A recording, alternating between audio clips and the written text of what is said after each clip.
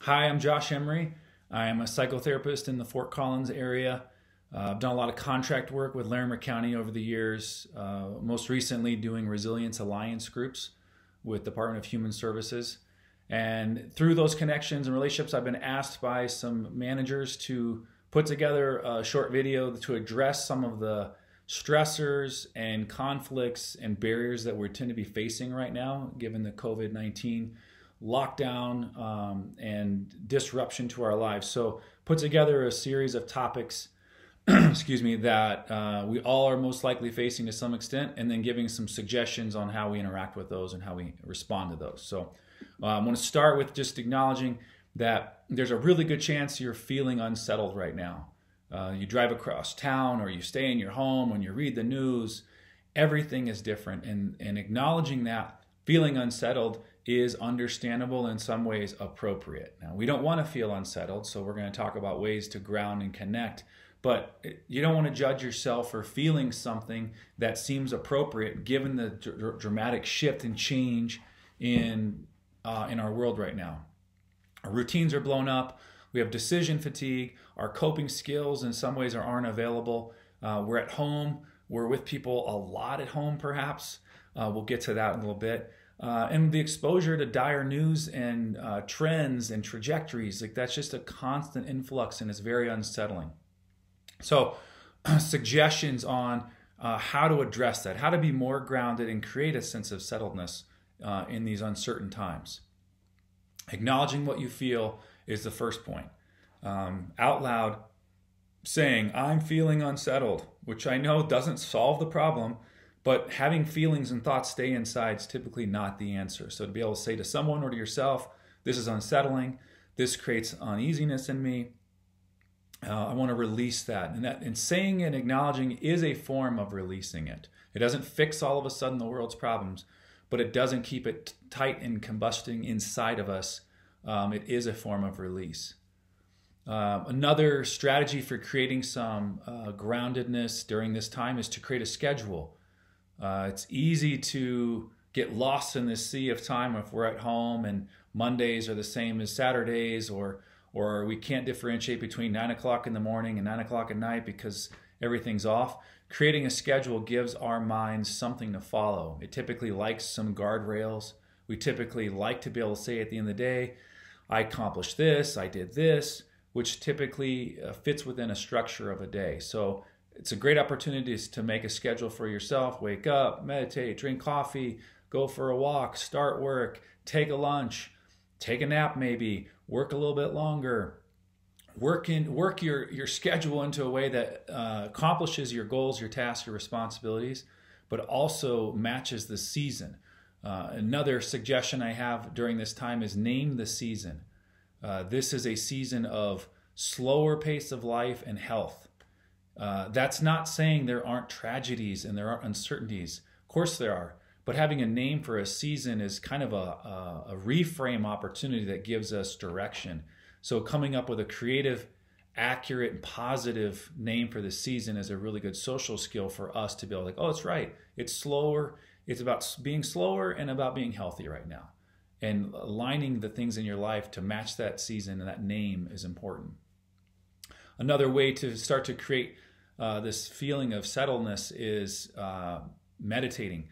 So if you've never meditated before, try not to be overwhelmed. It's not hard. It just takes a lot of practice. It doesn't have to be a spiritual thing. It can be. It is for some. But for a lot of people, it's just a practice of getting in touch with their thoughts and their emotions and learning how to create some calm despite the noise around us. So if you are not familiar with meditation or mindfulness, you're in for a treat, because once you learn how to be aware of your thoughts and your emotions and you have a practice that identifies those, you gain control. When you gain control, not of the world, but of ourselves, we can have some peace and calm. So meditation is a practice, has incredible physical, mental health benefits, and it's something that we can do all the time with an app or just with our own practice, whether that's 4 square breathing and you count to 4 as you breathe in, you hold for 4, you breathe out for 4, you hold for 4, and repeat. Doing that for 2 minutes Lots of different exercises that just get us in touch with our bodies versus staying here and cycling through everything, which typically creates anxiety and feelings of chaos. Another way in which we can cope and create some structure and some feelings of being settled is noise canceling headphones. If you live in an environment where anyone else is there, right now there's a good chance you're overwhelmed, you're feeling irritated, you're upset and impatient with those, and they might not be doing anything wrong at all. They might just be your children being children, your roommates being roommates, your partner being him or herself. But they irritate you because you're with them all the time and you don't have your ways to escape and cope. Putting noise canceling headphones on or some earbuds in that blocks that out for a time, and after you've told them, hey, leave me alone, I'm doing this for myself so I can be patient and kind later on, is a great way to ground and feel a little bit more settled. Another suggestion is to limit your news intake. There's not a ton happening now from hour to hour anymore, and we can probably predict what we're going to read anyways. And I question, is that really helpful for your mental health? Do you need to know that? Are you a member in our community making significant decisions based on the latest research? If you are, you already are doing your job and you're connected. But for the rest of us, limiting our exposure to that, limiting our exposure to people that are anxious or toxic is also helpful. I'm not saying don't talk to those types of folks, but I'm saying limiting our exposure is wise if we're looking out for our mental health, that we aren't just engaged in diving in headfirst with fear-mongering kind of behavior and getting lost in that process. Another suggestion is journaling, some form of like releasing and venting. Typically guys aren't that great at journaling. Typically women are more familiar and better at it, but everyone can benefit from it. You don't need to write poems. You don't need to have good drawing skills. This is just an exercise to get your thoughts out on paper so they're not in here. It does matter. It does make a difference to get it outside of your body, and getting it on paper, especially at night before bed, is a really good routine. I'll cover that in a little bit. But to make sure stuff's not in here any more than it has to. This is a short-term storage place. The rest needs to be put out into better long-term file cabinets so we can be present to make good decisions in the moment. Another topic that's relevant right now is feeling isolated. Obviously, we're on shutdown. We're not seeing people. We're not laughing. We're not hanging out in lots of the same ways that we're used to. So I want to acknowledge that if you're feeling isolated, there's nothing wrong with you. You didn't do anything to deserve this. I don't think your friends have deserted you or your family doesn't care about you. We're all in a shutdown mode, which affects us socially and affects us emotionally. So acknowledging that this is not you, this is a we thing, and that you're doing your part is one important step in not continue to feel more and more isolated in an emotional way. Physically, we are isolated, so figuring out how can we be around some people, perhaps that is in a safe manner. So if we go to the park or we go on a hike or we go to the store, not looking at every person as the carrier of the plague who they're going to get us sick and we're going to die. Look at them as other humans that are trying to make it through this and see a chance to connect, keeping our distance, not coughing, sneezing, high-fiving one another, but a way to really share space and share life is possible, especially if you have a job and a home environment that keeps you incredibly isolated. It's probably good to get out and have some human connection with precautions. Set up videos, hangout sessions, phone calls. Most of us are already doing that. It feels great to see people, laugh with people because of just the isolation and the anxiety that comes with being in our homes. I encourage you to set up those hangout sessions with friends and family. In our state, at least in our community, there's the 8 p.m. howling session, which has been awesome for our family. Our kids love it every night. It's pretty powerful to sit back and listen to everyone around you. I don't know, depending on where you live and how close they are, but it's pretty cool to participate in something that brings us together even though we're separated right now. So 8 p.m., you walk outside and literally you just howl and you'll hear other people howling. So another suggestion for this time is positive self-talk. I am not alone. I'm not rejected. I'm not missing out. I'm doing my part to be healthy and stay safe. and I'm going to reach out to so-and-so. I'm going to make a plan to text, to call, to FaceTime with so-and-so because I want to be involved. Instead of judging how we feel and letting that define us, we get on the proactive side of that and make it happen. Another topic that's been brought up and is always relevant in life is self-care. This is an important time for us to be able to manage our mental health, our physical health, our emotional health, and our relationships in order to function the way we want to function. And it's compromised given our routines are compromised. So typical starting point is, how's your sleep? Are you exercising? How's your diet? How are your relationships? Are you practicing gratitude? Are you being engaged in creative activities? These are all really important tips right now. So prioritizing sleep, I'd like to start there. Making sure that you have a good routine, that you're winding down as you get closer to bed and not flooding your head with news and fear and what ifs, but it's a slow, gradual process that you're moving into your time for sleep. If you have a lot of thoughts bouncing around in your head, jot them down, get them outside of your head. Do not shut your eyes and hope they're going to go away in the middle of the night. They usually come alive and create more of a distraction anyway. So dumping that onto paper without any scrutiny or without any intense structure to it, get it out, start if it needs to be addressed the next day, and leave it there. Exercise and movement. We're not limited from walking, hiking, biking right now. There are a lot of at-home workouts that have been posted. These are all great opportunities to get the blood flowing, get your heart rate up, feel like you're accomplishing some things. It typically leads to better sleep. It typically leads to better eating, mental health, physical health. So it's a great opportunity for you to take charge and make some small or big changes right now. Diet goes the same way. What we eat becomes who we are, what we focus on, whether it's the scale, whether it's how we look, whether it's how we feel. What we eat matters a ton. And so now that we're not eating out as much, maybe that's going to help you create some healthy habits.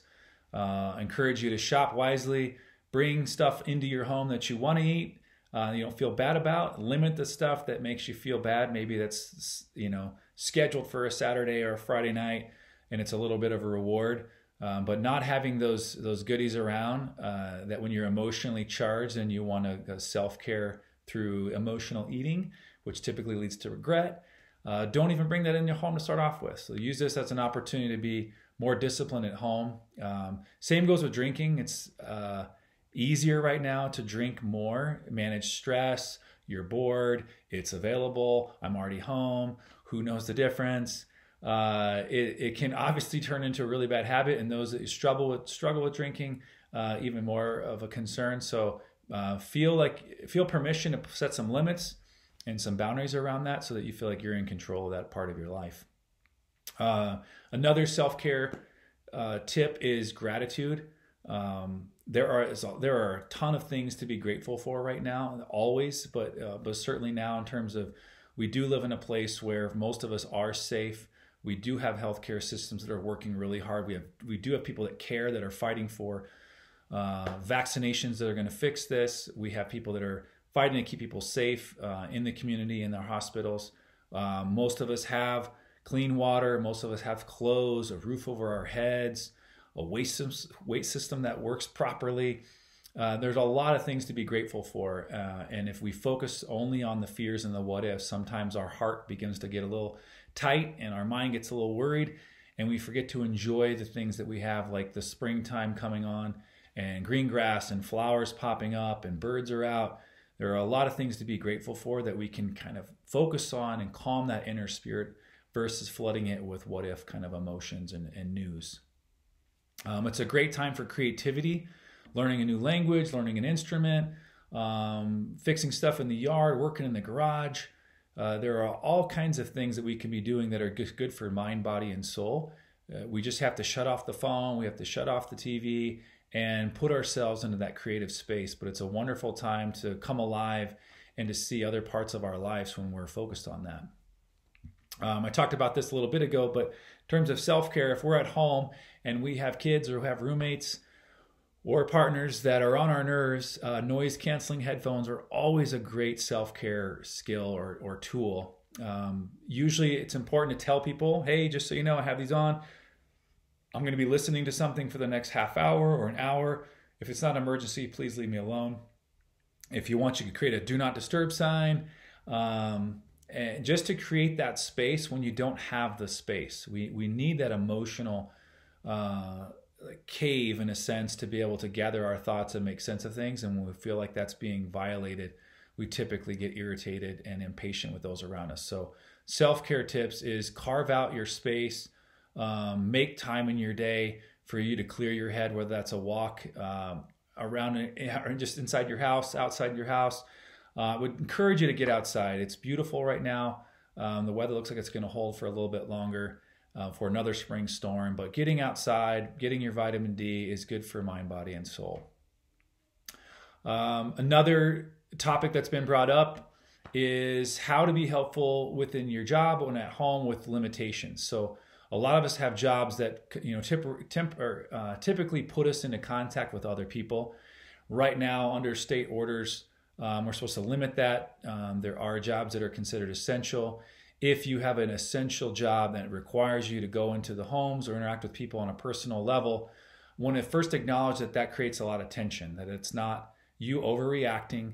Let's be honest that all of us understand that these are unprecedented times, that policies and procedure manuals and job descriptions aren't written for times like this, and yet we still have jobs to complete. And so my encouragement is creativity, collaboration, and a lot of patience as we try to figure this out, try to figure out particular job responsibilities with limitations. So you have a right to care for yourself. You have a right to care for your family, and you have a responsibility in some ways in your job. Learning how to manage those in a productive way is going to take a lot of creativity and collaboration. So work with your manager, work with your supervisor, work with your teammates in terms of being creative. Where someone has a strength, someone else might have a weakness that can meet. Someone has courage, someone has fear. Coming together and being a team most likely is going to be the best solution.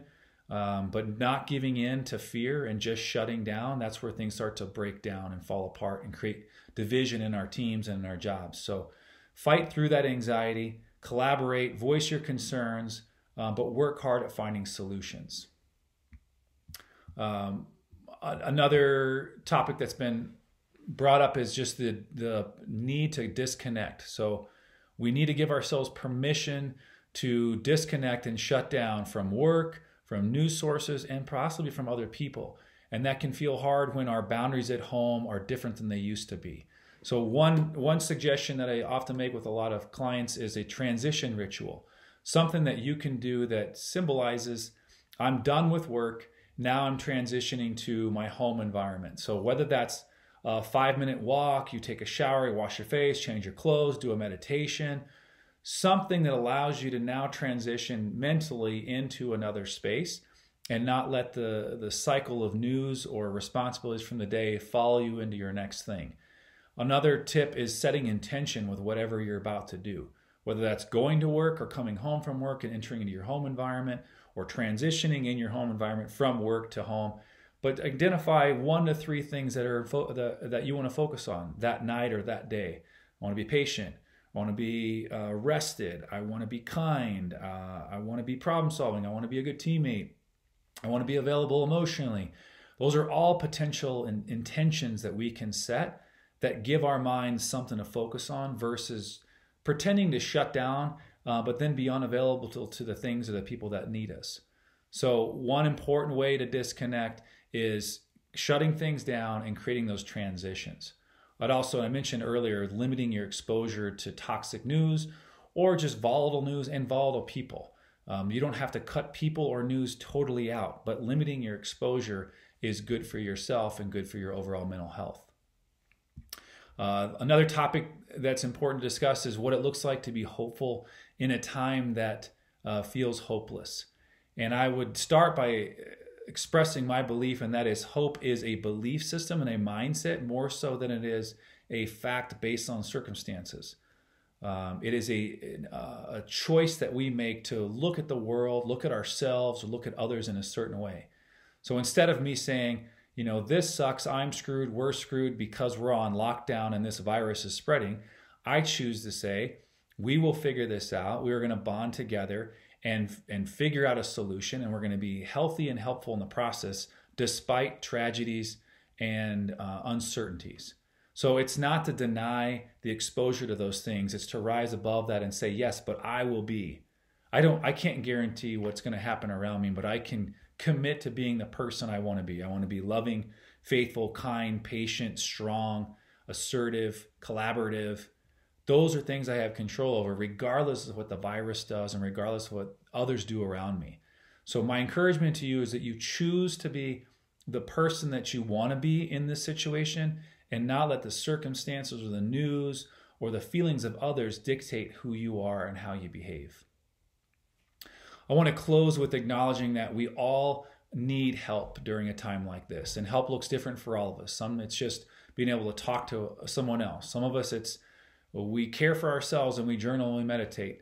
Others it's talking to our mentors, our therapists, reaching out for counseling. Everyone's doing teletherapy, so you can do it from the comfort of your home in a trusting, easy format. But we just need to get stuff out a lot of the time, and stuffing it in and being tough and figuring this out on your own is not wise and typically isn't healthy. It's not weak to talk about emotions. It's not weak to share things with others. It's vulnerable, and that creates this uneasy feeling, more so for guys than for girls, but across the board, it's not easy to be vulnerable and humble with our stuff, but it's healthy. So choose people that you trust, choose people you respect, and reach out and share if you feel like there's any kind of like rise in temperature inside. So I use a scale of 1 to 10 often with clients, and 10 is like volcano explosion, steam's coming out your ears, you've just lost it. 6 is your number that you really want to be conscious of. Any 6 or higher is kind of like, all right, now you're entering danger zone. You need to go do some releasing, whether that's exercise, sharing with someone, some creative outlet, like some form of releasing to get that number down. Numbers are a good objective way to gauge where we're at. So if you can look to keep that number below a 6 with your activities, you're going to be in good shape. Obviously, you'd like to get to 0 as often as you can. So you build your whole day around that. But when you get up to 7 or 8, you've got to reach out for help. You cannot bottle that up and expect to be healthy and not hurt those around you. So hopefully you feel encouraged to take that self-care seriously and be self-aware enough to know when you're in a good place versus a hurting place. I want to thank you for joining me. I want to encourage all of you, be hopeful, practice good health in your routines, but don't isolate socially. We need to connect. We need to share. We need to be available for one another. So be the person that you want to be, and don't let the circumstances around you dictate how you feel and who you are.